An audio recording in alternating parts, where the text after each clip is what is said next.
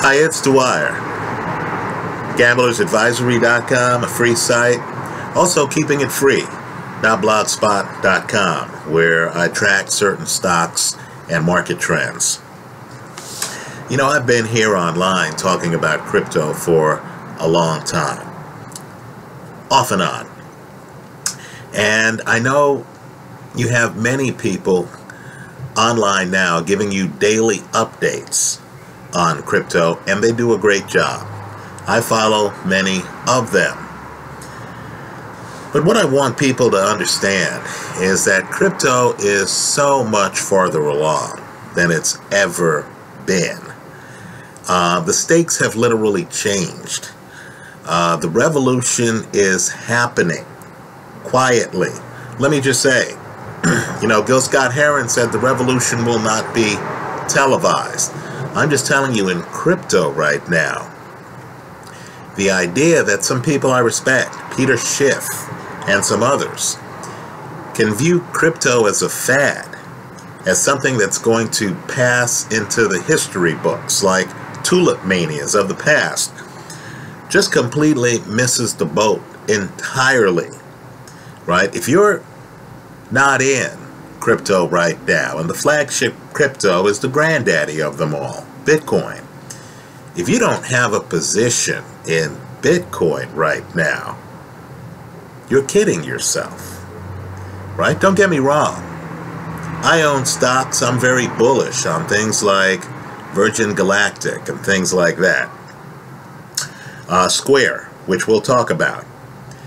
But my goodness, even a robust stock is going to have a very hard time dealing with the emergence of cryptocurrency that's here already and that's becoming increasingly apparent every day, right? A subscriber to my boxing channel here on YouTube asked me the other day, "Hey Dwyer, are you still in crypto?" Folks, how can I not be?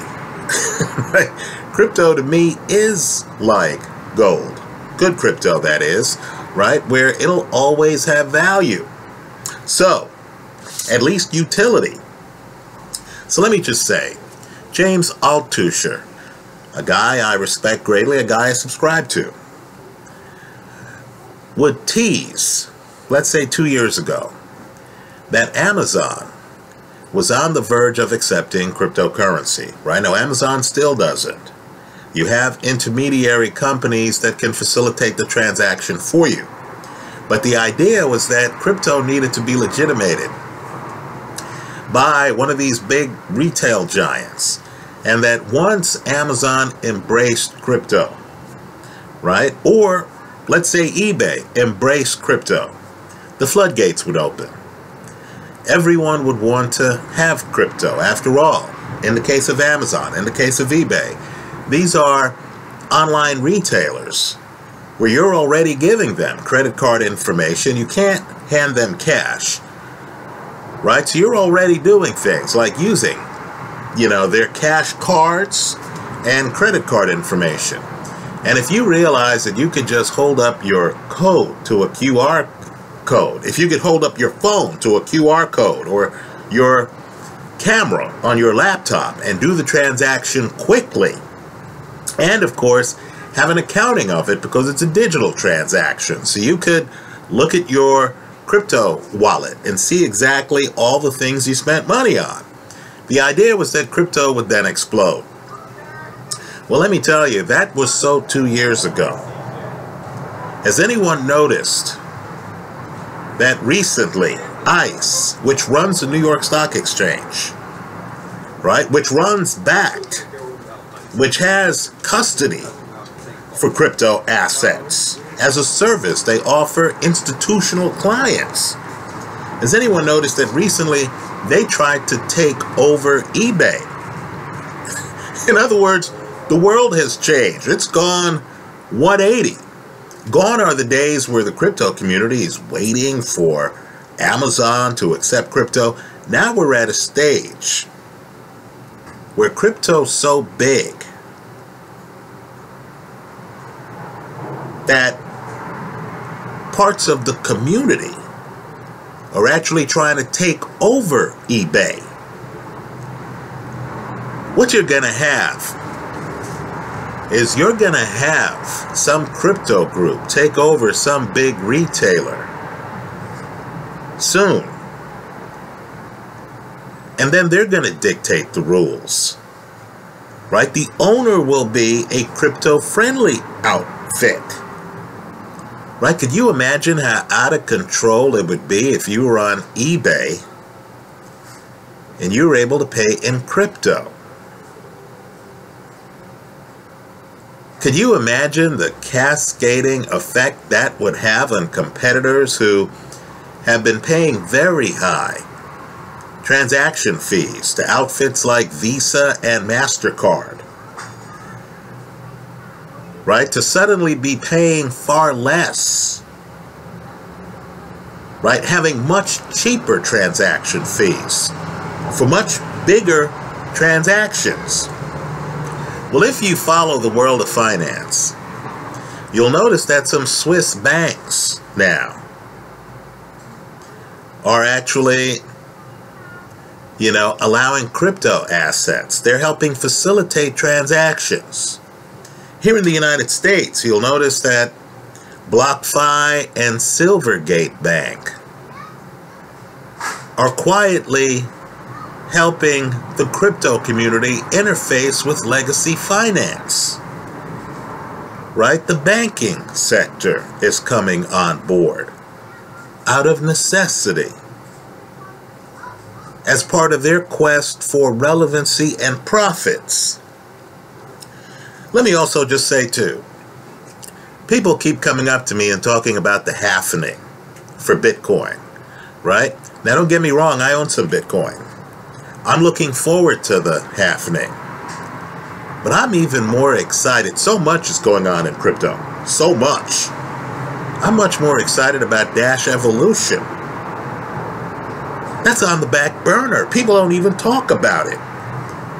Could you imagine if cryptocurrency suddenly becomes like PayPal, where you can just send money to an easy address that you can remember, right? rich@gmail.com.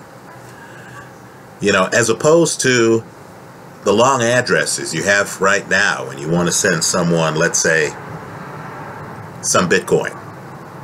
Well, that's what Dash Evolution's all about. Let me also say, too, the critics are discrediting themselves. I keep hearing Peter Schiff, and don't get me wrong, I'm a huge fan of Peter Schiff's. Right? I'm a huge fan of Peter Schiff's. On other things, not crypto. I keep hearing Peter Schiff talk about how slow Bitcoin transactions are.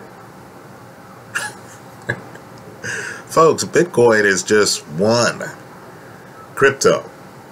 Has anyone tried to send Dash? Has anyone tried to send Bitcoin Cash? Folks, it's almost instantaneous. I could do a Dash transaction faster than I can do a Visa transaction. Right? You've got to be kidding me. Right? You've got to be kidding me. So these arguments, the problem is we're in 2020. We're not in 2012. The technology has advanced and it continues to advance by leaps and bounds. What I want people to realize too is if you go on uphold.com, right, you can easily exchange, and I mean easily exchange, crypto for a host of fiat currencies. If you're in love with fiat currency, understand, and I know why you would be in this central bank age, but you could go on uphold.com and you could say, you know what, let me buy the Vietnamese currency. Let me buy some European fiat currency. Folks, it's almost seamless at this point. Understand, if you use the Uphold app, many of these transactions are free.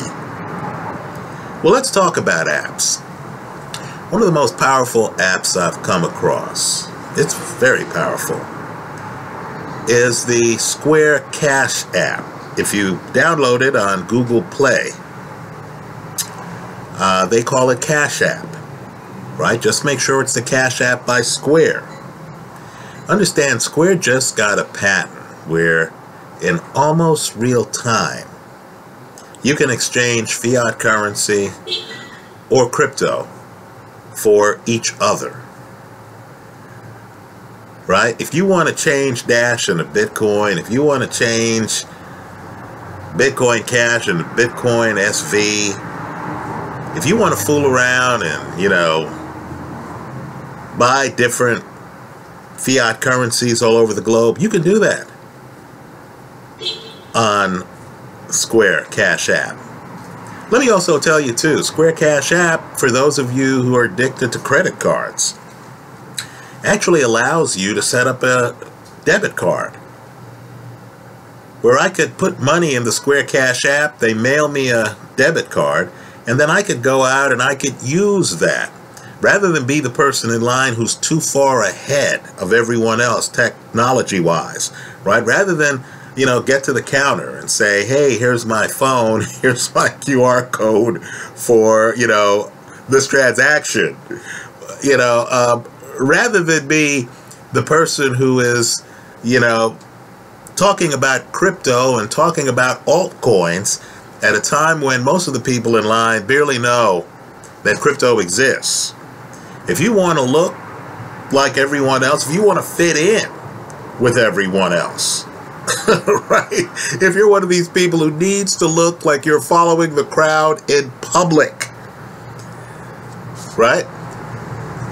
You'll actually get a debit card from Square that you can use at any place that accepts, you know, MasterCard, Visa, and of course, right, your card has a chip.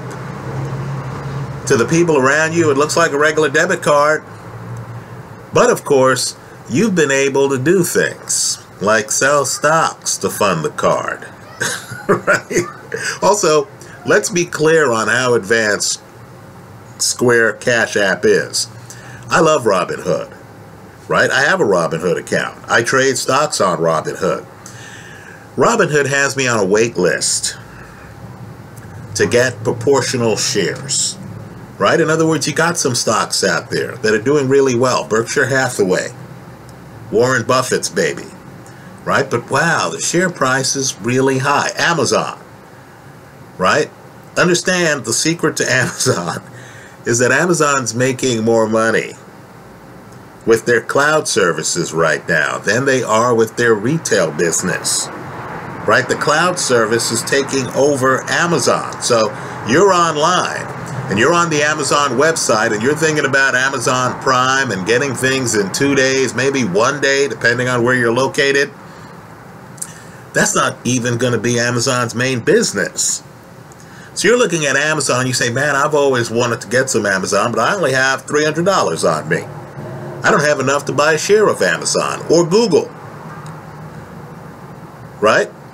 Well, understand, on the Square Cash app, if you have $50, if you have $25, you can buy $25 worth of Amazon. If you have $25 or whatever, $20, you can buy $20 worth of Berkshire Hathaway. You don't have to wait on these companies like Robinhood to roll out the service months from now. It's here. It's now. It's on the Square Cash app. And of course, if I'm on the Square Cash app and I say, you know what, Bitcoin's below 10,000. By the way, it's back up above 10,000, right? Bitcoin, most resilient asset out there. But let's say Bitcoin dips for whatever reason. Some Yahoo someplace gives a speech and 20 people believe it, right? Some exchange gets hacked, or someone like Peter Schiff says that he lost his keys and he can't access his Bitcoin.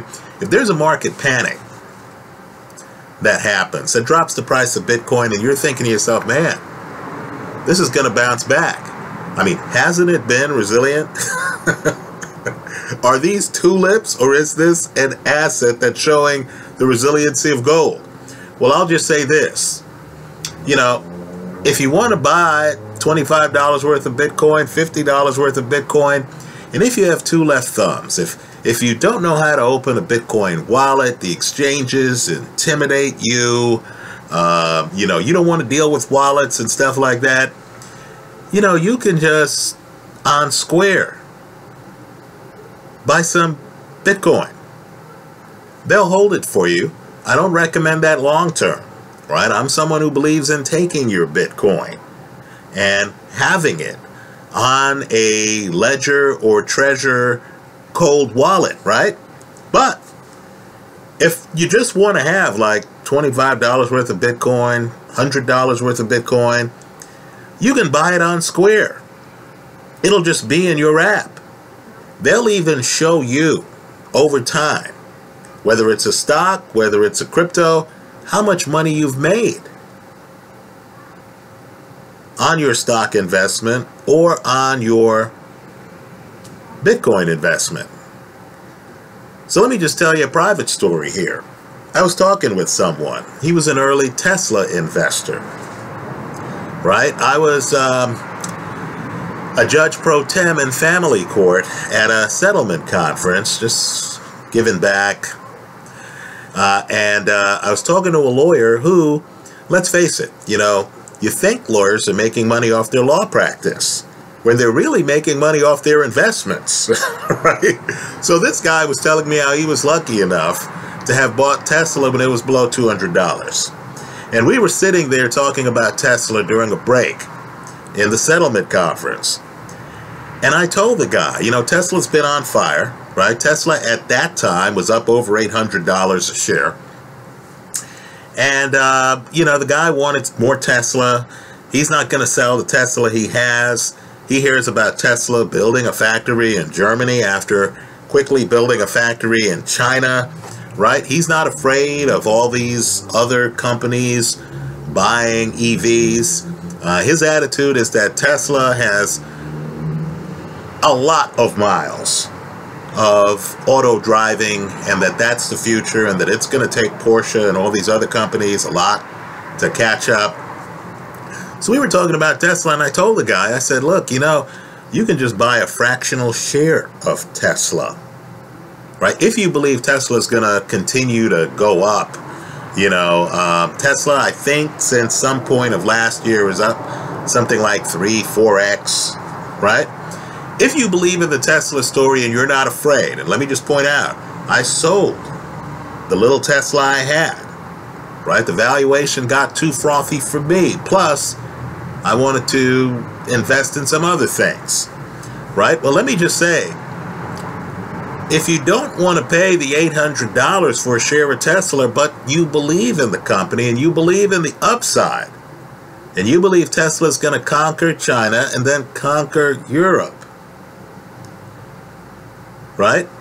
You could spend $50, $20, buy a proportional share of Tesla right now on Square, right? Let me also make a point too. Jack Dorsey, one of the founders of Twitter, is the founder of Square. He's the guy who shook people up by talking about how the real Bitcoin growth is going to happen in Africa. Right now, all I'm saying to you is you can view someone like Jack Dorsey as either a loon, someone who's out there talking about digital assets and stuff like that, or you could view the central banks who facilitated things like negative yielding bonds. Who's the genius who came up with that one? Right? You could view the fiat currency crowd, and they're flooding the market right now with fiat currency because, of course, this coronavirus is out there, right? You could view them as the loons. You need to ask yourself, which one is going to have more resiliency? If crypto started today and fiat currency started today, which one would you buy? A cryptocurrency like Bitcoin that has a limited supply, that's going to, over time, retain value, right? You have a Bitcoin and you understand that the supply is never going to increase once it hits its top level, right? You understand that no politician, no Donald Trump can suddenly start pressuring a Fed chairman to lower rates, right? You understand that some medical emergency, and I consider the coronavirus pandemic to be a big problem, isn't going to allow politicians to suddenly devalue the Bitcoin you own. They don't have power over Bitcoin. Now, would you prefer that? Or would you prefer a fiat currency where politicians can literally, for political purposes, maybe for health, pandemic purposes, water down the dollar? Right? Let me just say, it's dangerous. Abe Lincoln watered down U.S. fiat currency for a civil war. You understood the emergency. You understood the need for it. FDR watered down the currency for a world war. You understood the urgency. You understood the reason. Well, the problem now is you've had, here in the United States, quantitative easing, right? Politicians watering down the currency for political reasons, right? There's no world war out there. We can come up with fake wars, the war on terror and stuff like that. That's not a civil war. So the 30-year here in the United States would get you, what, 2% interest, right? If you want that, okay, good for you. But understand, crypto is far superior to that. Far superior, right? It's so bad that now you have central banks trying to issue digital currencies. Isn't that what Maduro's doing in Venezuela? Right? They're trying to fool people. They're trying to have the lost consumer show up and think, okay, here's sound money that the government doesn't control, right? Bitcoin. And then here is fiat currency that the government controls. So yeah, my money's in digital form, but guess what?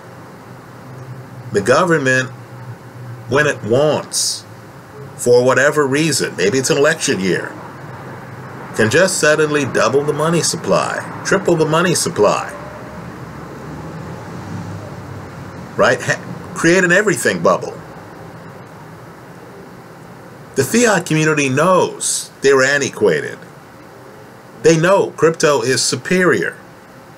That's why you're hearing about digital currency from central banks. Well, I'm not a believer in central banks. And I'm just telling you, we've reached a time now where so much is going on in crypto that a crypto outfit just tried to take over eBay. Think about that. Right? Things are happening so fast in crypto that Square just got one of the most consequential patents in the history of finance in the United States. And no one realizes it. Right? Understand, crypto's not hostile to fiat currency. That's why you have on uphold.com right now all these fiat currencies listed. But make no mistake, the reason why people are into crypto is because they know it's superior. In 2017, I was in Las Vegas with a friend. We have a little annual Vegas trip. And I was talking with the guy. He was engaged at the time. Well, I'll just say this. So we were talking about life. And I said to him, because I'd mentioned it to him before, I said, hey, you got some Bitcoin, don't you? Go back and look at the price of Bitcoin in January of 2017. It was around $1,000, right? 1,000 US dollars. So I was talking to him about Bitcoin, and he, an engineer with a master's degree, right? I'm just telling you, sometimes engineers just don't think creatively enough. He was telling me that Bitcoin was silly. It was gonna collapse. This is as he's using fiat currency to buy drinks, right? And I'm just telling you, today, it would take a lot more fiat currency to buy drinks in Vegas than even in 2017, right? So I sat there and I realized, okay, this guy's not ready, right? He hasn't thought about money enough. He hasn't thought about acceptance of crypto enough. Keep in mind, we already accept credit cards. We already accept credit, right? You know, this idea that everyone's beholden to the dollar is crazy, right? If a client came up to me and said, hey, I'll give you this diamond for legal services, sign me up, right? You know, no need to put a bow on the package. I'll take it. But somehow you have it be crypto, and people are nervous. So, of course, from time to time, I check with this guy, right? Crypto, of course, now is over $10,000 a coin. It would take a hell of a lot less crypto, to buy drinks in Vegas today than it did in 2017.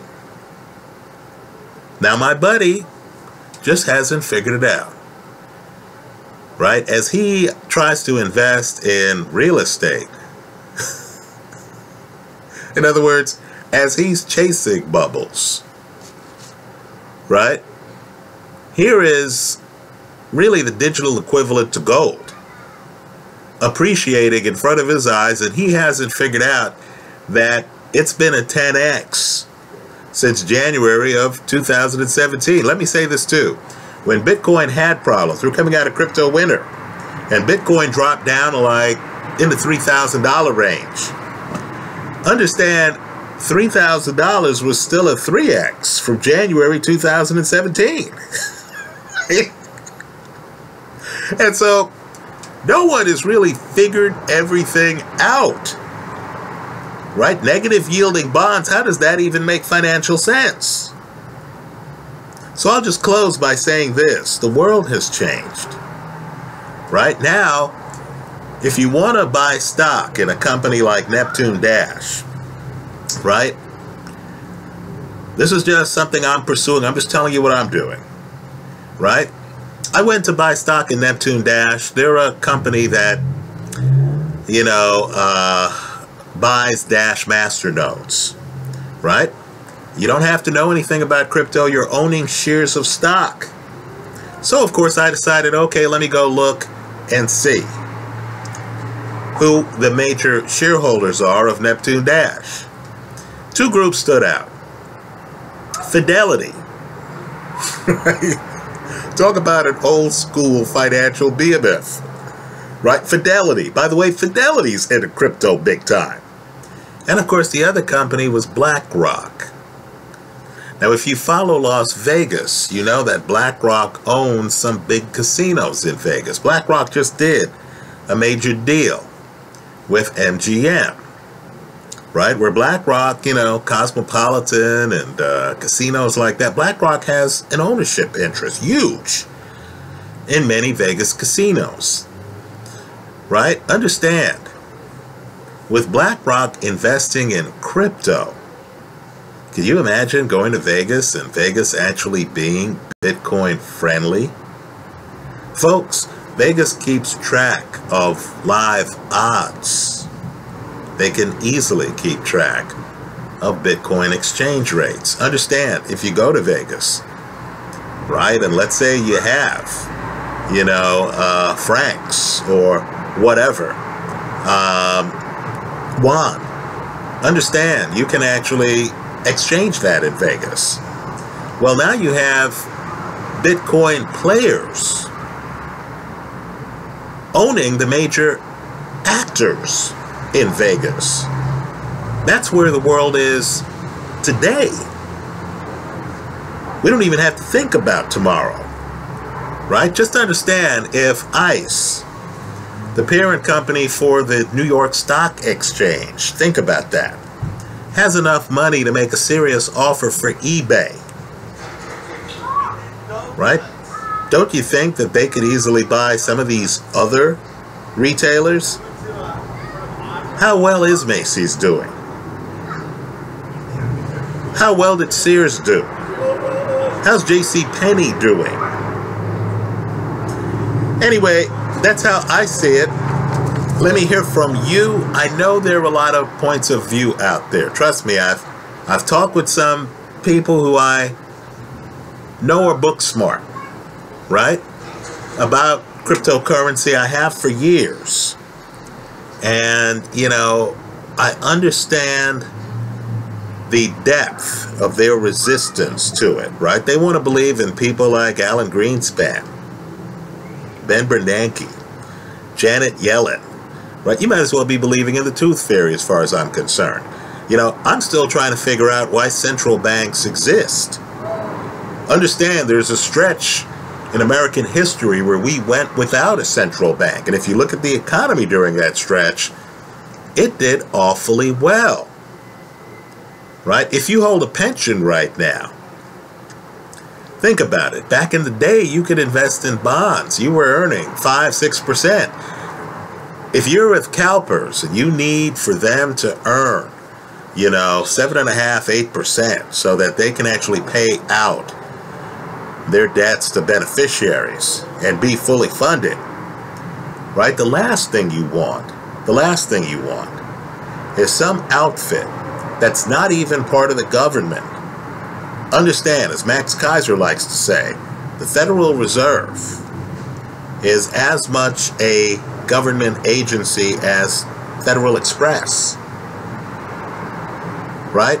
Then the worst thing, if you're a pension holder, for you, is to have some central bank debase the currency. Folks, right now, CalPERS is more than 30% underfunded. Let's put that in perspective. You take 3 CalPERS people who are expecting a pension. One of them is not going to get it.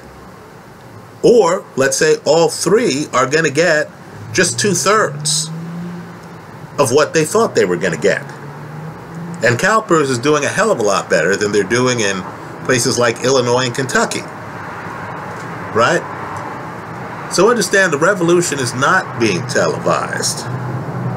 Central banks are debasing the currency. The debt is at a record amount right now.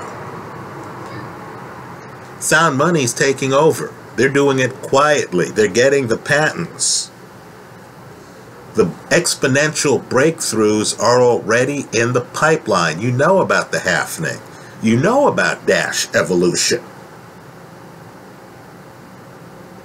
Right? So, just understand, things have changed. Go back and look at some crypto videos I did in 2016 or whatever, 2015. Folks, the world was different then. Right? Crypto right now has a market value of about $290 billion. Right? Think about it. That's going to go parabolic soon. That's how I see it. Let me hear from you. I hope you leave your comments in the comment section of this video. Let me also point out too that with a Square Cash App card, right, you can actually pick a place where you save money. You actually have loyalty programs now coming to crypto, right? Look at what Bakkt is doing in terms of loyalty programs. Right? I'm just telling you today, crypto is ahead of traditional banks. That's how I see it. Let me hear from you. I hope you leave your comments in the comment section of this video. Thanks for stopping by.